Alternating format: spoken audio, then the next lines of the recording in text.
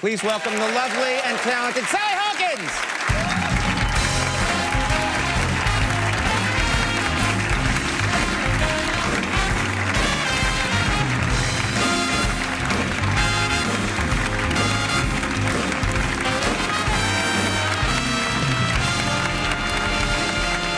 Sally, thank you very much for being here. You look beautiful. Thank you.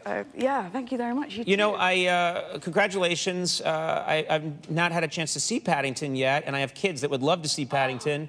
And I'm hearing great things about it. But I'm also told that you were injured on the set of Paddington, which sounds embarrassing. Like, if you're injured in an action drama, it makes sense. Fast and Furious, I was injured. But Paddington, what did you do? Well, I'm quite clumsy, I think, naturally, and I get excited.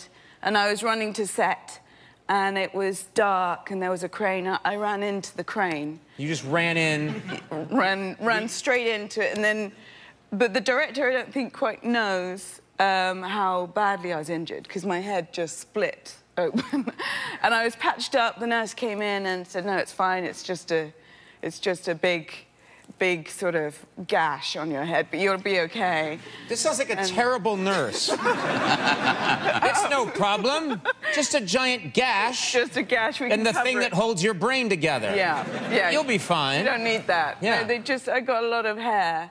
So I was just sort of wheeled back on and did the rest of the scene and the day. And then it was only later that I thought, I feel a bit strange, and had concussion. You had a concussion, but you worked anyway. You did the whole day. Yeah, I'm professional. And you say you're awkward.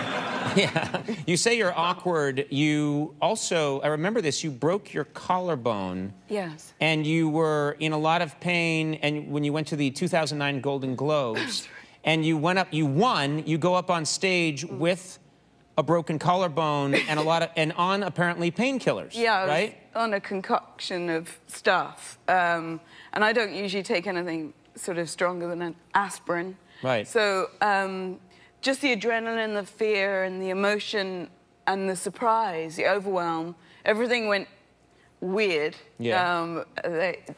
As it does at those kind of events. And I couldn't actually carry the globe. I had to... Because your collarbone was badly injured, so... it had pins. So they hand you the globe, and what did you do? I immediately put it down because it was so... I didn't expect it to I remember this. It was a stunning moment because it looked like you were protesting or something. It looked like you were like, I reject this.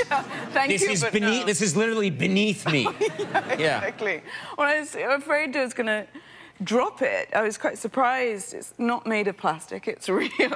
It's real. Yeah. I was going to take someone out, and I don't think you can come back from that. If you take out Meryl Streep, that would have... I don't think I'd have survived. I wouldn't have been asked back. Right. And but man, you'd be so famous. I know. I know. She killed Meryl Streep at the Golden Globe. In Blue Jasmine, your love interests, Louis C.K. and Andrew Dice Clay. Does this at all, is there funny guys? Do you like funny guys in real life? Is that what you're drawn to? Yeah, I love funny guys. There's nothing more attractive than somebody who's very funny. I find that very appealing, and I think a lot of women do. They find that's the most attractive quality. No, I don't think women do feel that way. I think they like guys that are handsome, super handsome. That's what my experience was always... You have both. Oh, that's so sweet of you to say, but no.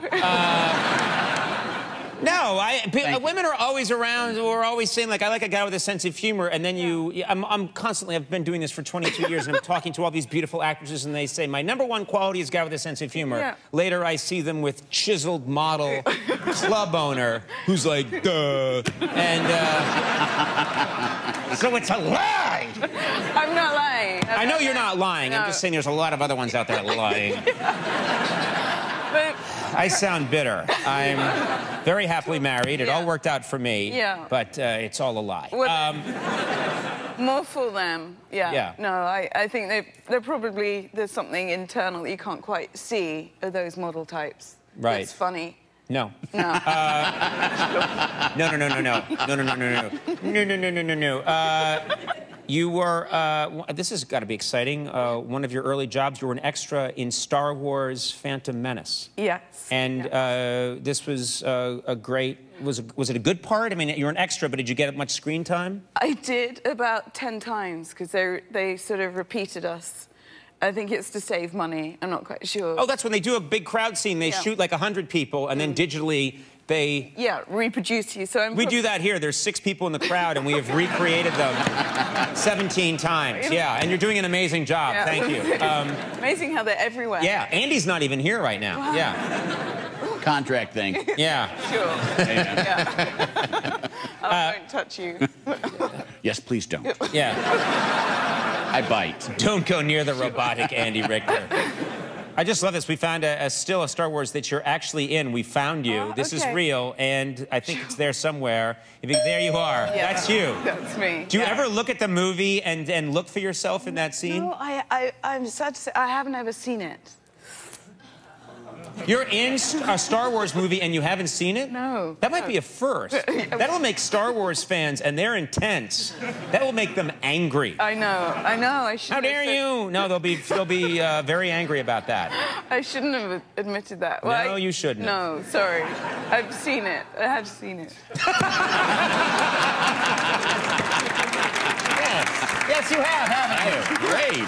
You've seen it several times, haven't you? Yes.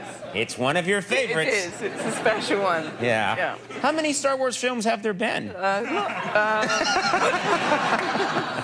I love it. Paddington opens tomorrow. I'm going to take my kids to see it. Sally Hawkins, thank you so much for being here. We'll be right back. Run the jewels. We'll see you in a second.